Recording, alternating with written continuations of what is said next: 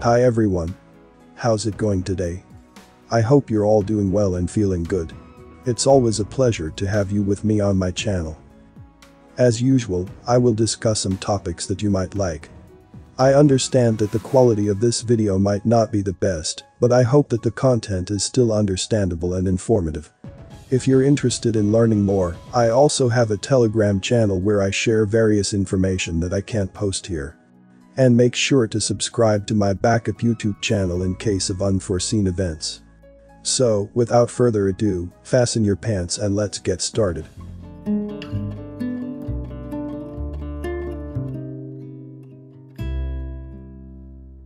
In the late 18th century, Bishop George Berkeley posed the question, if a tree falls in a forest and no one is there to hear it, does it make a sound?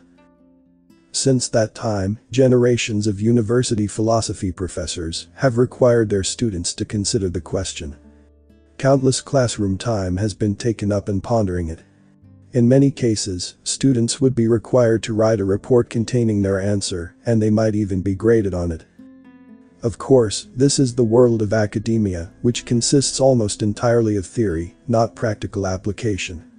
But, in the functioning world, it makes not the slightest difference whether the tree makes a sound or not.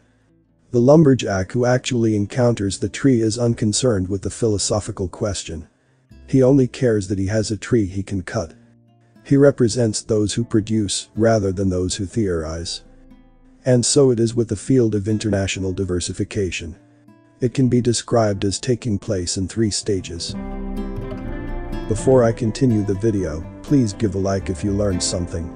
Also, don't forget to subscribe and click the notification bell so you won't miss any update. Finally, watch until the end to avoid any misunderstanding. Thank you. People leave an empire quietly. Typically, when a country or empire has been corrupted by its leaders to such a degree that it's reaching its sell-by date, some people begin to see the writing on the wall. Although many remain at home, complaining bitterly that their leaders are selling them out, a smaller number of people recognize that the country has passed a point of no return and make the choice to leave the dying Leviathan rather than go down with it. We're presently passing through such a period in which a significant number of people will be leaving the countries of their birth, particularly those countries that were once referred to as the free world. But this is nothing new.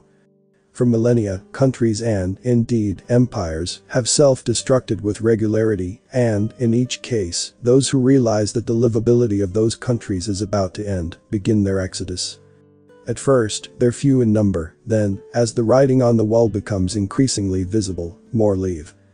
In the final stage of exodus, major events occur, making it blindingly obvious to a large percentage of the population that their place of residence is about to become considerably less livable. In this final stage, there's often a flood of people who attempt to exit. However, it's often the case that, just prior to this time, 2 things occur. First, the leaders of the country that's in decline pass legislation that's designed to keep their minions in, and, second, those countries that previously welcomed a small number of new residents realize that they may soon be faced with a flood of arrivals. They then pull in the welcome mat and close the door to further grants of residency. And so, those who leave early and leave quietly tend to be those who are successful, repatriating themselves to one of the countries that's relatively freer at that point in time. They then set up shop, begin to invest and produce, and take advantage of that greater freedom. The exodus is not noted as having importance. Typically, when the period is written up later in the history books, little note is made of the exodus. Why should this be? After all, those who leave are often the best and brightest, those who had a vision to see the future. Not coincidentally, such people also tend to be those who come up with the new ideas, pushing technology, investment and production forward. These people therefore tend to be those who create the prosperity that makes a country great. So, why is this important occurrence so seldom noted? Well, at the time, everyone is wrapped up in the excitement of events that are unfolding in a major way. The news media tend to focus on the events themselves and the fear, anger, and confusion that are generated. The exit of a relatively small percentage of productive people is not as compelling as those who are storming the Bastille or those who are promoting themselves as the next leaders based upon promises of radical change.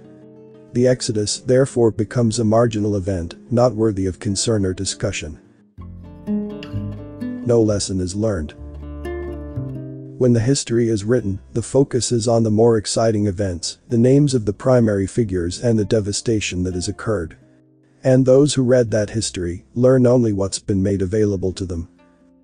In studying history, we see mentions of the productive class making an early exit in each instance, but in almost every case, this is treated by the historian as a footnote. This is most unfortunate, as when, for example, much of the merchant class quietly exited Rome in its latter days, it did not merely represent the loss of a body of reliable taxpayers, it assured that, when the most productive citizens had gone, there would be no one to rebuild Rome after its decline and fall. The result was that Rome never returned to its former glory. And this held true for the Ottoman Empire, the Spanish Empire, the British Empire, and so on down the line.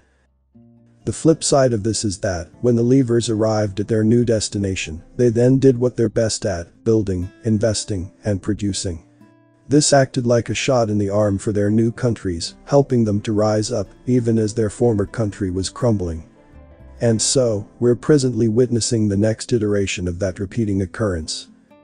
Thousands of people are exiting the former free world for the opportunity to expand, invest, and produce elsewhere on Earth.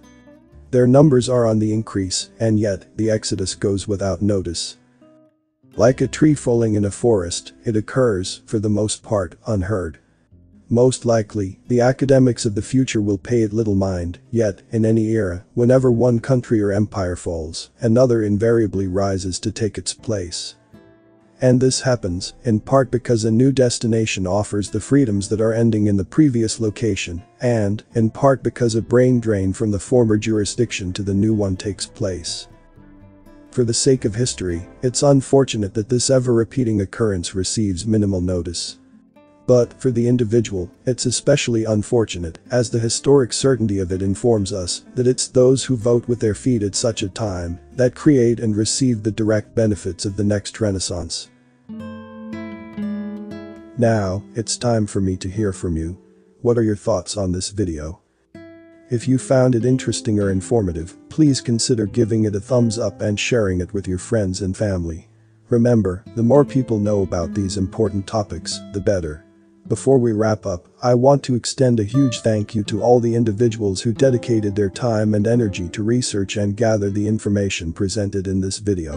Their efforts are truly commendable and have helped shed light on important topics that affect us all. Make sure to hit the subscribe button and turn on notifications to be notified when the next video is uploaded. Thanks for watching, and I'll see you in the next one.